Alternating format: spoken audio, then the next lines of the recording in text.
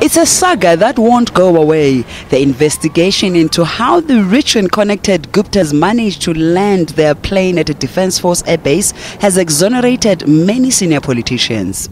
Instead, identifying name-dropping as the main cause, the names of President Jacob Zuma and the Defence and Transport Ministers were used to advance the Gupta's request to use the base.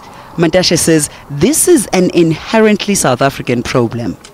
It is creating a picture that money can buy anything. And it's a challenge that we must deal with as a society, because it's a terrible trend in society that people with money can buy anything and can buy anybody. Political analysts say this trend will continue unabated until regulations are in place. How powerful business people relate to powerful politicians is a problem in this country. And in that sense, the Gupta case is symptomatic. It is just an example.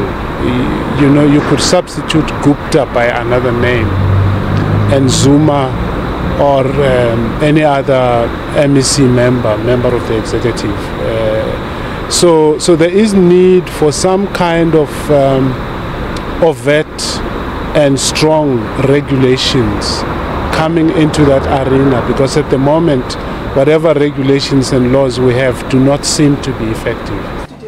Mantashe denied that there was a conflict between himself and President Zuma over the Waterkloof saga, following his initial calls for heads to roll. The plane landing will be debated in Parliament on Wednesday. Yodisa Njamela, SABC News, Johannesburg.